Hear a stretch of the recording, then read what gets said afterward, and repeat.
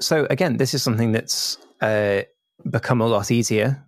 There are plenty of distribution platforms out there which will help you do exactly that. We use one called Acast. There's a whole range of them, which all do largely the same job.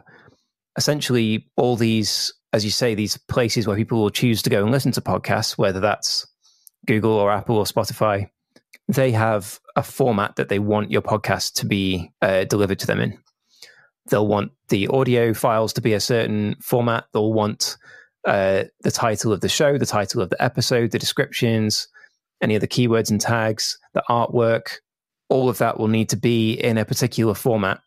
But essentially what all of these podcast distribution services let you do is you just upload the information in a sort of fairly simple form-filling way, like posting a blog on a CMS, and they distribute that in a way that is readable by all of these different services. So you publish it once through your distribution channel of choice, and it will then send that on to the various players and listening apps and streaming apps.